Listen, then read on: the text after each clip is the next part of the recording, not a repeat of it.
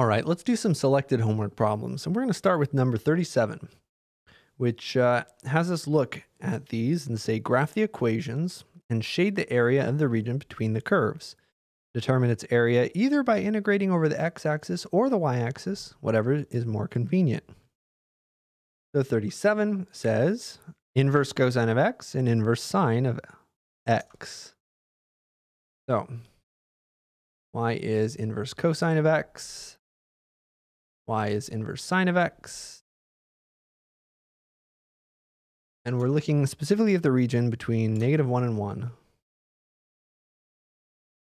So if we graph these, again, I'm okay with simple things. Actually, you should be able to graph this one as well using what you know about inverse sine and cosine. It should just look like a sideways sine and cosine with restricted, if you remember your trig. But for something like this, I would probably still give it to you or let you graph it. Y is inverse cosine of x. And the second one is y is inverse sine of x, right? Make sure I'm not switching my things again. Great. And we're looking at the area between this, the region between these two curves. Between x is -1 and +1. What? Ah, okay. So we're looking at this area right here. Let's copy this down. The blue, we're going to do this right. Blue is inverse cosine. We're going to draw it kind of like this. And then orange, we'll say is red. That's inverse sine. And that is directly below it. And no, it goes through the origin. Kind of like that. All right. From -1 up to +1. +1 is right here.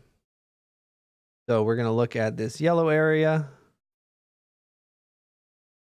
and add it to this green area that I kind of graphed poorly a little bit. So again, we can do this in terms of x or in terms of y. Setting things up in terms of x is easier. Oh, blue minus red and then red minus blue for the other one. But the problem with that is when you integrate, right? If you look at the integral of inverse cosine of x minus inverse sine of x, I don't know how to do that. I don't think there's a formula for that. Actually, we could maybe get a formula. I don't know. I don't think so. I think this is no good. I think this is bad. So let's do it the other way. It might be possible, but it's going to be tricky unless I'm missing something really obvious and I'm hungry, so I might be. But let's write it as x is cosine of y. And as long as x is between -1 and 1, this is true. These are not the same. These are not the same. But on this domain, they're the same. And the other one, again, they're not the same, but on our specific domain, -1 to 1, they are the same. And now these integrals we can do. Integral of arc cosine, ugh. Integral of cosine, good. So instead of doing yellow and green and adding them together, we're going to have to set things up a little differently. Wait, this problem is really weird. I want to make sure I'm doing it right. It's still going to be those areas.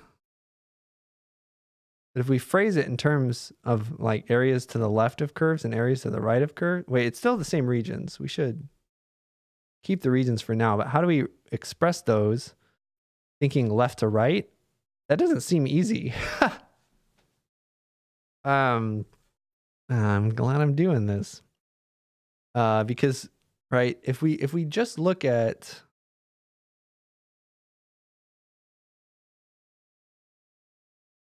yeah. because this gives us the opposite of what we want. Think about if we take the integral of to the left of the red. Left of the red gives us this,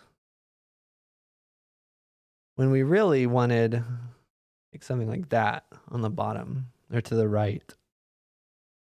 And there's some ways of dealing with this. There's some creative geometric ways, and there's some more complicated algebraic ways.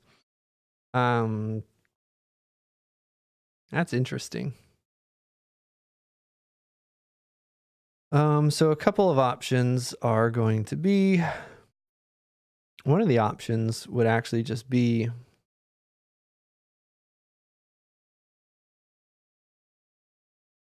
let's break this in. We could break this into pieces. Break this into pieces and try to get everything. For example, if we are looking at, we can get this red region, no problem. We can get this blue region, no problem. Red is the area to the right. That's just going to be the negative integral of that red over that region. Blue is going to be the same thing. Just like area to the left is normally positive, area below is normally positive. Well, now we're looking at the area to the right of the curve because we're to the left side of the y-axis. So we can get the red and the blue areas, no problem. And then what do you have here? I wonder if there's a better way of doing this. But the yellow is just the white minus the red minus the blue. So that's how we can get that portion. We can call this, I don't know, we can call them this left portion like A1. We have to get this yellow portion as well, which we can split into two integrals like this.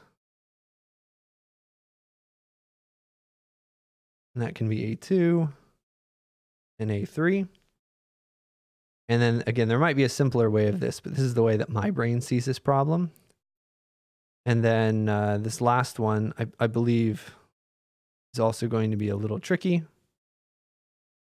We'll have to do something similar to what we did on the left. And find the area to the left of the curve. Let me draw another picture for that A4. Right, what we have is this going up, this going down, and we're looking at this green area. What we can do is, again, separate this into a rectangle, a big white rectangle, and say, subtract out this area, this red area,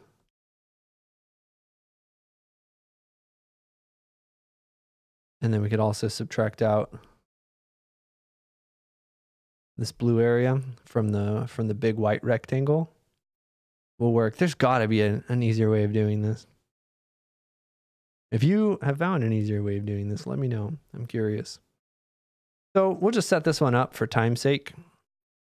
Hold on. I'm also just going to double check that I'm not completely losing my mind. There's no formula that I have forgotten about for the integral of arcsine.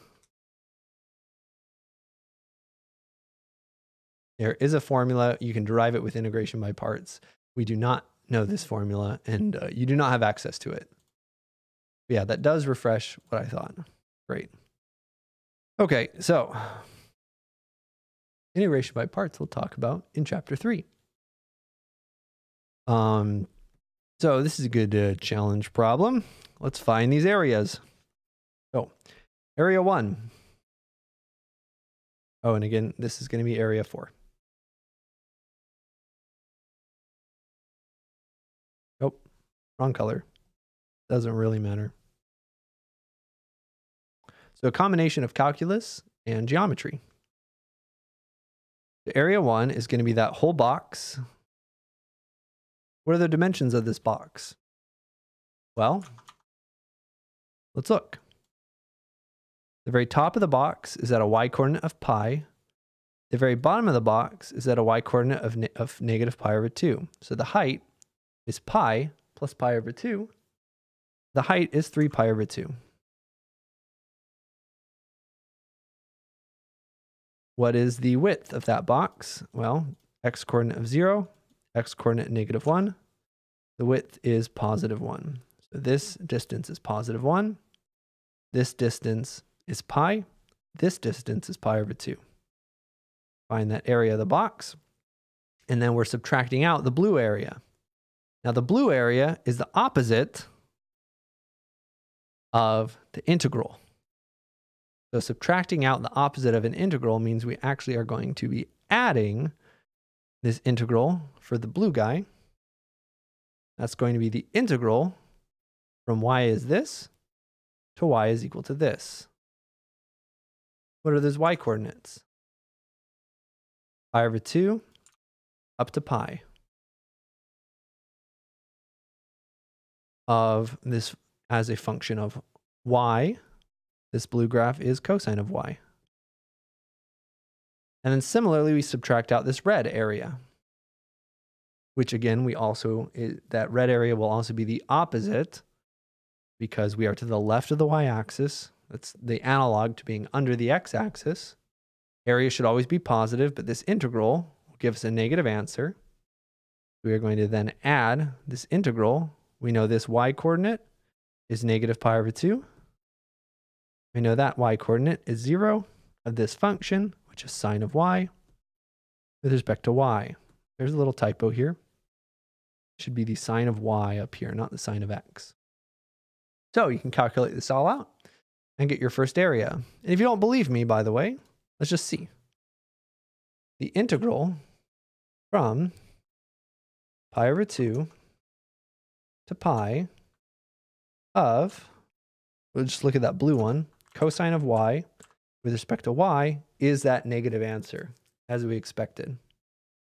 You could calculate this all out for time purposes. We won't. Get 3 pi over 2 plus, because again, minus, we're subtracting out that blue area, so it becomes that minus 1, and then minus the red guy, which is the integral from negative pi over 2 to 0 of sine of y dy. Is also negative 1.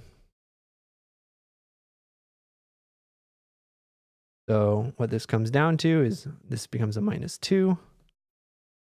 3 pi minus 4 over 2. However you want to write this. 3 pi over 2 minus 2 would also work. So that's our first area. And I'm hoping we played our cards right. That area should also, again, let's write x equals negative 1 to give a better visualization. If we're looking at the area between these two white bars in the curve, that should be, again, that yellow area, this 3 pi over 2 minus 2 should be the same as integrating over x, which you can't integrate over x yet. We don't have integration by parts yet. But this should just be arc cosine of x minus arc sine of x dx. There it is. Again, we don't know how to take the antiderivative of this yet. So it's easier to set up as x normally, but because we don't have the tools to take those antiderivatives, we have to set up it in terms of y. Setting up in terms of x, this would only be 2 integrals. Setting up in terms of y is going to be a lot of integrals, but that's okay. So that's A1. I'm going to box it in red just to make it easier to find later. And now let's find A2 and A3. So A2 and A3 are going to be more straightforward. So again, be really clear about what's happening. This is the y-axis, and that's the x-axis. So A2 is just the area to the left of the blue curve. Area to the left of a curve is just a simple integral. I'm gonna take this picture with me. All right. So A2 is just the area to the left of the curve, which is cosine of y. Integral of cosine of y dy, that's it. The y coordinates, well, we need to know what's the smallest y coordinate and what's the biggest y coordinate. We already know the big y coordinate is pi over 2. Smallest y coordinate is when they're equal to each other. It's pi over 4. Similar calculations that we did before. And again, you could calculate this all out. This is antiderivative of cosine is sine. You get sine of pi over 2 minus sine of pi over 4. And I think that's going to be 1 minus... I'll just do it out real quick, right? Sine of y from pi over 4 to pi over 2. Sine of pi over 2, which is 1. Minus sine of pi over 4, which is 1 over root 2.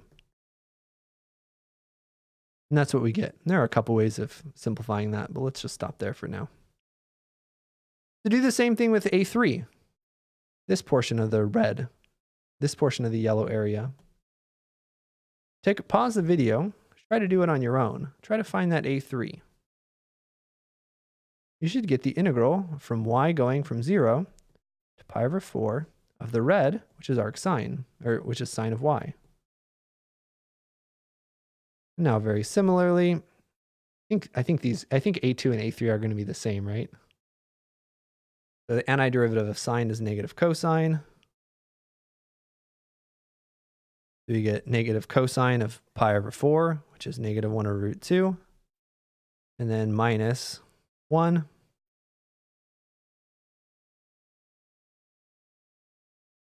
Why am I off by a sign? Plus 1.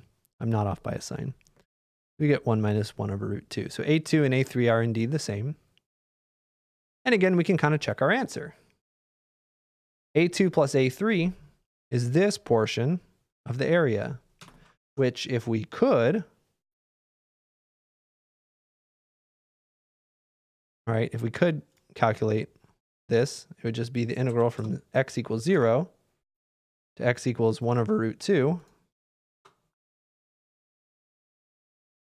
of arc cosine minus arc sine. Is that indeed 2 times 1 minus 1 over square root of 2? Hey, it is there. So our A2 matches what we think it should be. Our A2 and A3 together, rather. Great, so then all that's left is this A4, which is again a little messy. All right. If I copy this, it's fine. If I copy it to a new page, it actually makes the page out of order, but that's okay.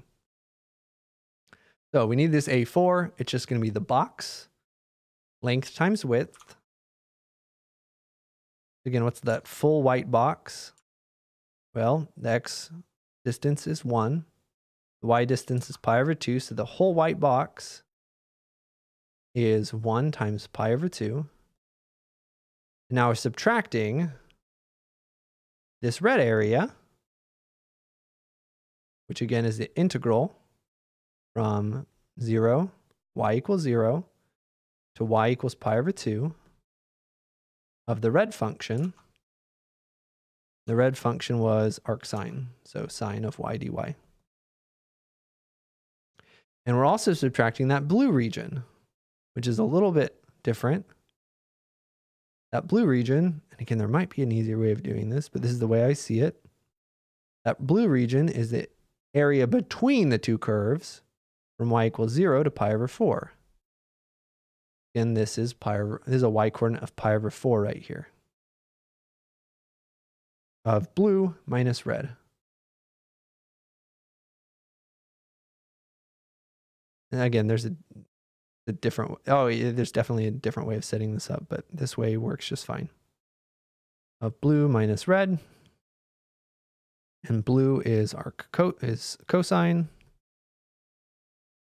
Minus red is sine. dy, and that'll integral will give us area 4. Again, you can do this on your own.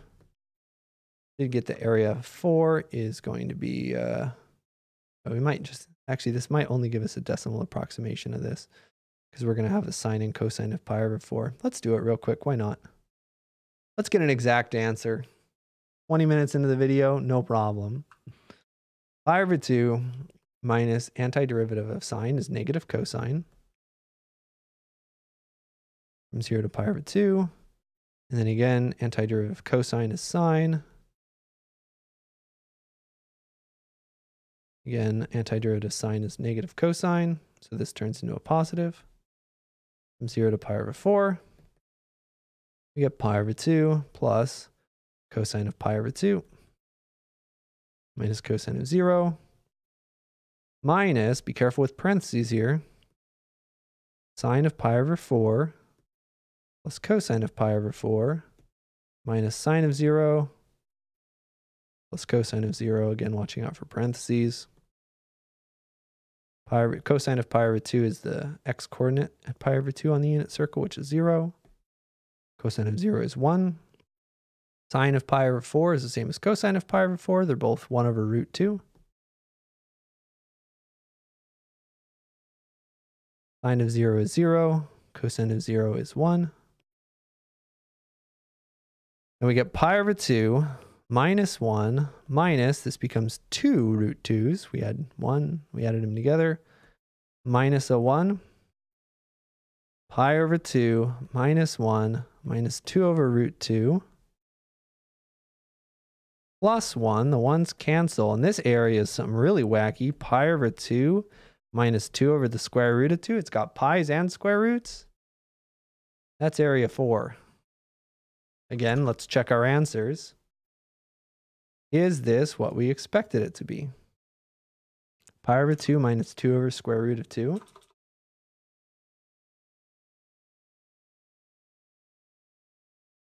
Is that equal to the integral from x now goes from 1 over the square root of 2. All right, that's this x-coordinate right here. Up to an x-coordinate of 1. And then, yeah, you switch the order because they switched which one's on top. Yeah, same value. That's our area 4. So let's add it all up. Our final answer, our area, this area of the region is area 3 and area 2. Those are the same, so we just double it. 2 times 1 minus 1 over root 2 plus area 4, which is pi over 2 minus 2 over root 2.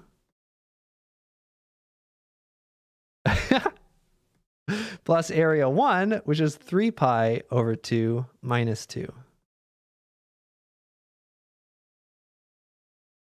And now let's simplify. Woo! We get 2 minus 2 over root 2. Well, we got pi over 2 plus 3 pi over 2 is 4 pi over 2. That's 2 pi. Plus 2 over root 2. Minus 2. Plus 2 minus 2. Minus 2 over root. It's just 2 pi.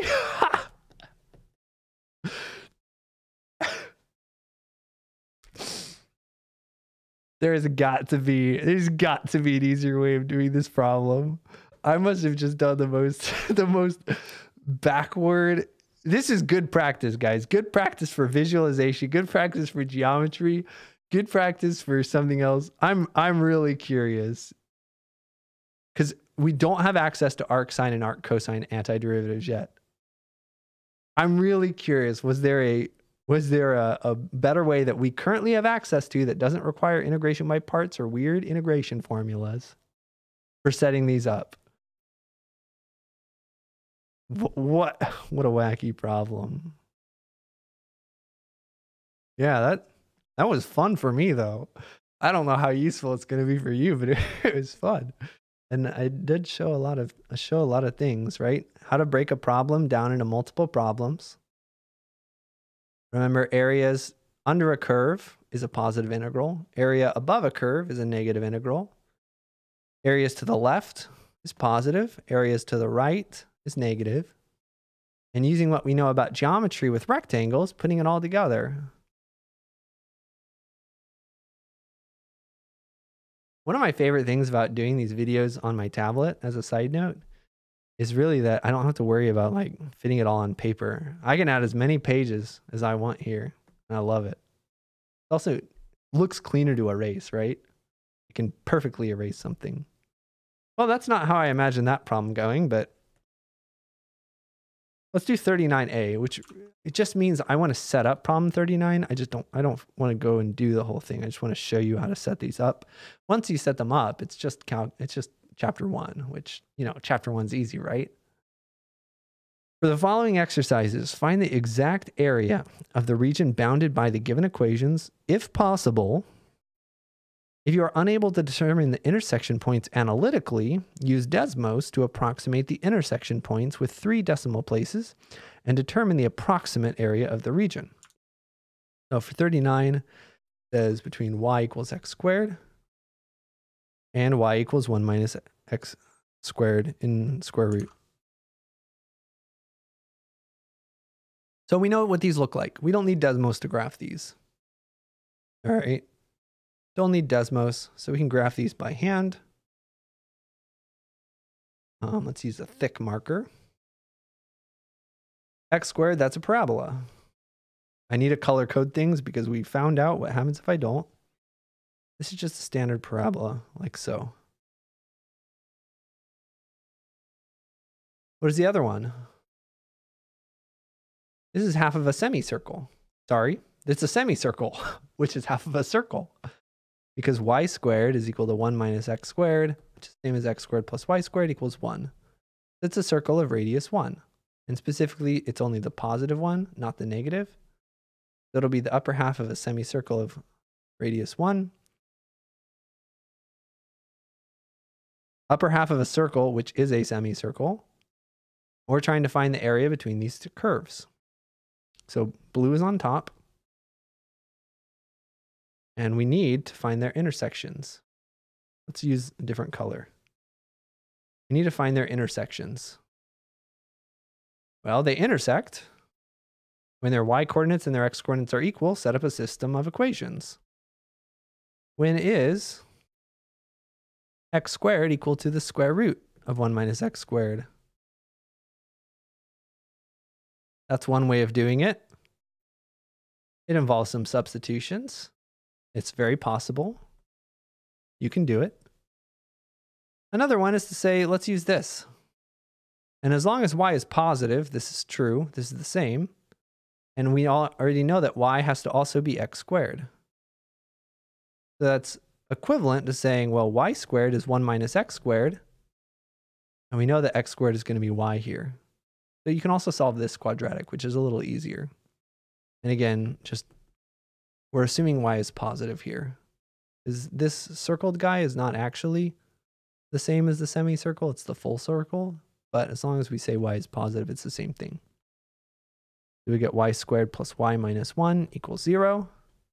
That cannot be factored. You can use the quadratic formula, or you can complete the square.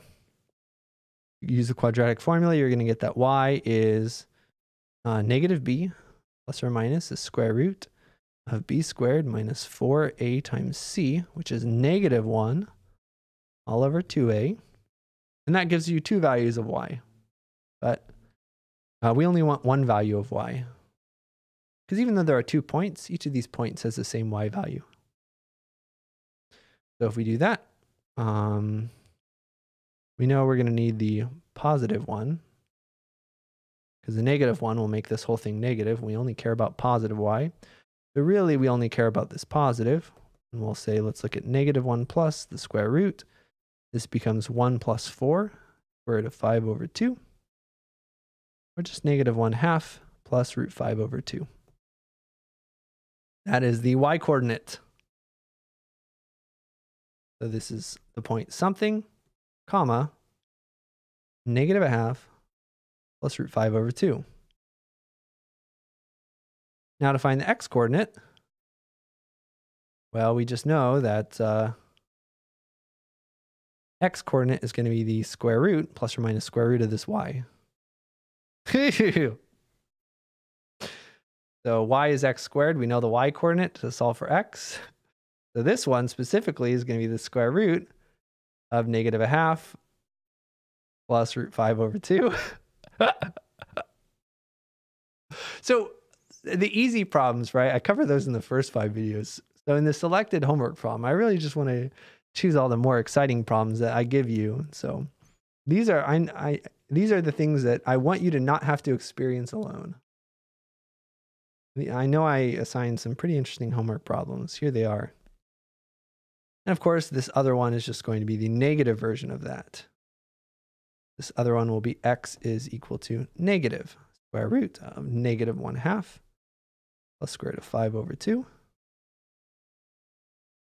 So let's set up the integral.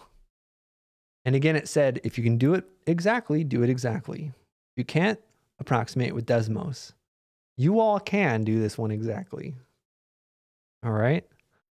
Like, it would be worth like 1 point for getting this. All right, so we need to integrate over the region from negative square root of negative a half plus root 5 over 2 up to positive square root of negative a half plus root 5 over 2 of the blue minus the red. So blue is this.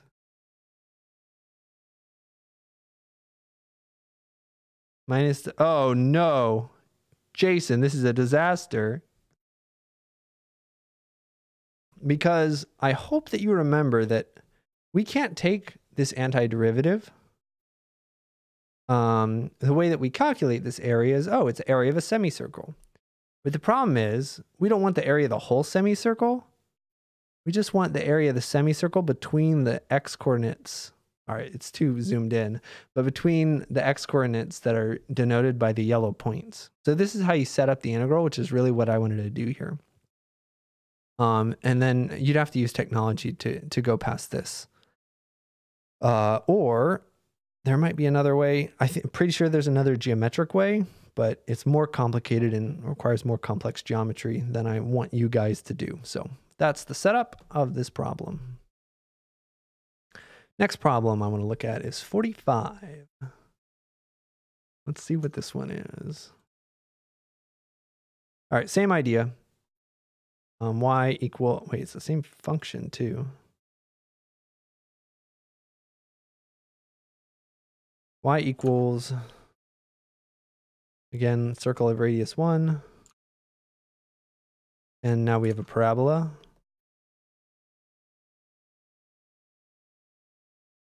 Yeah, so I'm pretty sure in this situation, now you're not going to be able to find their intersection by hand anymore. Actually, maybe you can, because this right hand side, right, is x plus 1 squared. So that tells us that since we're only looking at positive values here, positive values of y for their intersection, we can take the square root of both sides. So maybe it works out.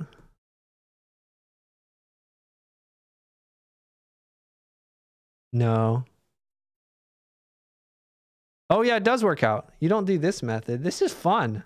This is cool. There's a lot of fun problems in Calc 2. Look at it this way, the way we have it written down here. And now, no, I don't think it does work. I don't think it does work. Because you get the square root of 1 minus x squared equals this. And what I was thinking is when you square both sides, it'll work out. But if you square both sides, it's actually really bad because multiplying this out, you're going to have a 4th degree polynomial with all terms that I don't think you're probably going to be able to factor. And that's what I was thinking might have worked. But no, there might be a way, but I'm leaning towards there's not a way. So the reason I put this problem in here is because I wanted to show you what happens if there is not a way, what I'm expecting from you. So again, there's a tiny chance that there's a way, but we're not going to worry about it. So x squared plus 2x plus 1.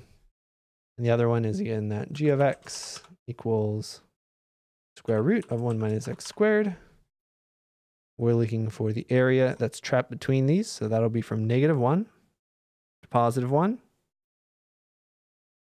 All All right, that tells me that maybe there was a way. Because it's a nice number, and a lot of times if there's nice numbers, there is a way. But I still don't see how you do this analytically. You could guess and check, but I'm not super sure of what you'd do any other way. Doing this with a substitution method seems pretty dicey. And I don't see how you do it with elimination either. But anyway, yep, we get that the integral goes from -1 to 0. We're looking at the area in this region of the g of x, again, which is the circle portion, semicircle portion, minus the other one, which is the parabola dx. And again, just like the last problem, you'll have to use a computer to calculate this into, oh, actually not like the last one. We can calculate it exactly because that is just the area of a quarter circle.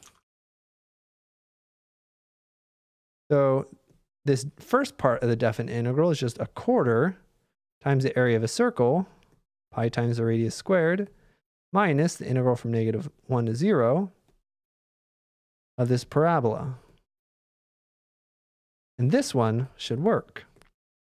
We get pi over 4 minus, this becomes 1/3 x cubed plus x squared plus x, evaluated from -1 up to 0.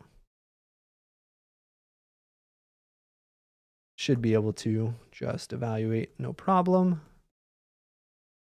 That's going to be when you plug in 0, it all zeroes out, minus when you plug in -1. There's a lot of negatives running around. It comes -1/3 plus 1 minus 1. So many opportunities to make mistakes here. -1 and +1 cancel out. We have 3 negatives. So it becomes pi over 4 minus 1/3. Now I'm hoping that the integral from -1 to 0 of the green, square root of 1 minus x squared, minus the white, x squared plus 2x. Whoa, why are we still inside that square root? Minus the white, which is x squared plus 2x plus 1, with respect to x, is hopefully what we had, pi over 4 minus 1/3. I was never worried. I knew we'd have the right answer. Just like always. There we go.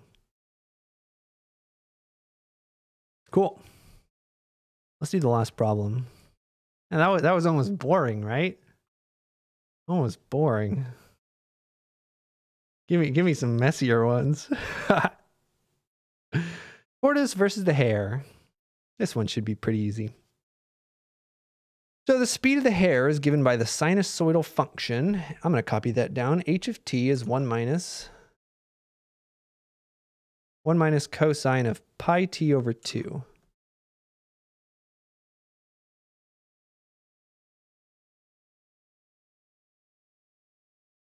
H for hare, whereas the speed of the tortoise is t of t is 1/2 arctan of t over 4.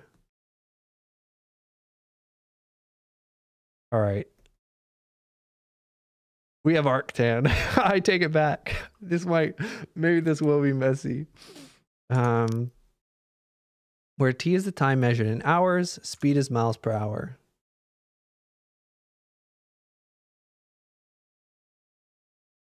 All right, find the area between the curves from time t equals 0 to the first time after 1 hour when the tortoise and hare are traveling at the same speed. What does it represent? And it says use a calculator to help with this. So if we do that, h of t is 1 minus cosine of pi t over 2. And t of t was 1/2 arctan of t over 4. So it said we're looking at 0. What did it say?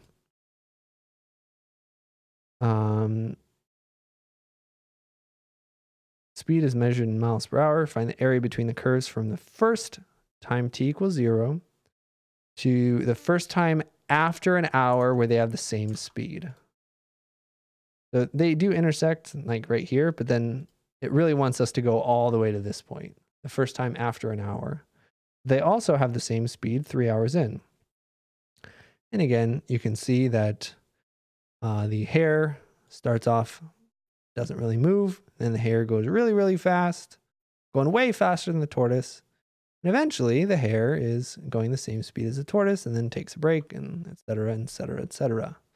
And if this thing goes long enough, the hare is just always oscillating. Eventually, if this is speed, the turtle's ramping up speed. You'd think the turtle would be going at a constant speed, but it's not. Speed is constantly increasing. Oh, it's not a constant, it's arctan. It just looks like a constant because we're really zoomed in. All right. So again, let's connect some concepts here.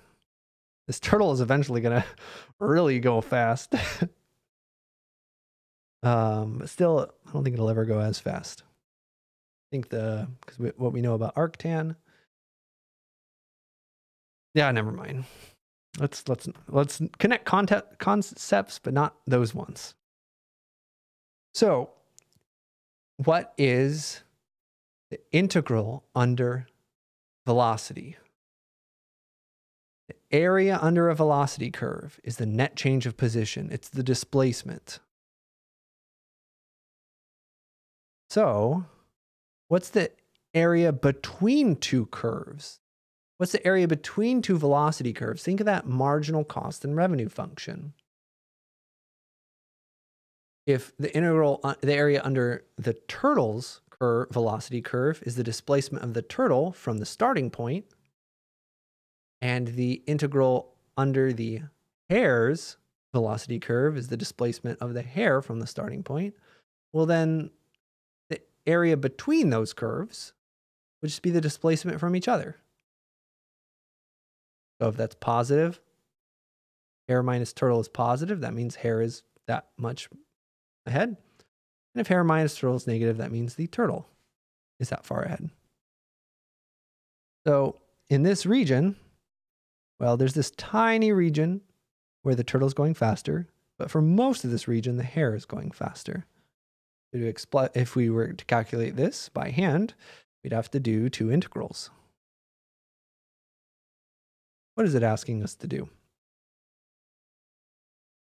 Find this area between curves. So again, we will have to split this up into two. And what does it represent? Find the intersections. We're not going to find these intersections by hand. No siree. I don't think that would be possible. No, I don't think so. So we will use a calculator. So the first interval is from 0 to 0.102. And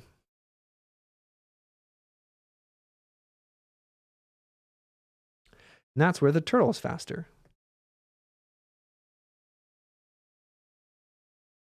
And then the next one is where the hare is faster. Hare is on top, 3.446.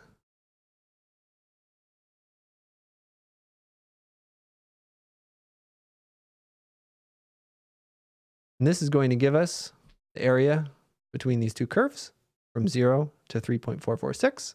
That will represent how far in miles they are when they start going the same speed again. All right. So we can calculate that out with technology. Because again, we're not going to integrate an arctangent equation. For the same reason that we weren't integrating arc cosine, you do need integration by parts. I think it has something to do with natural log. Because you do integration by parts. Yep, there's a natural log right there. Great. All right, so integral from 0 to 0.102 of the tortoise minus the hare plus integral from 0.102, 448? 446, close, of the hare minus the turtle. And we get 3.263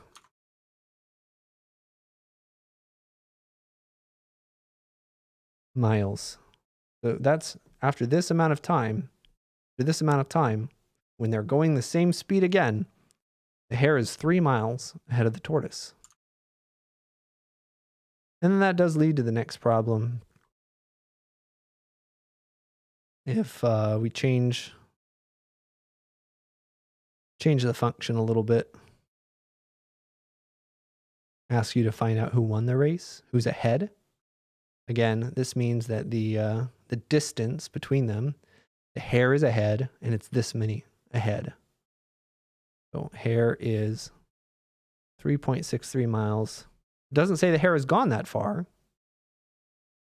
That's how far it is ahead of the tortoise.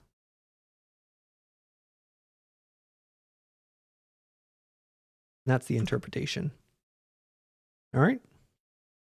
There you go. Hope you enjoyed these videos, these problems. Hope you enjoyed this section. Welcome to chapter 2 on applications. Bye-bye.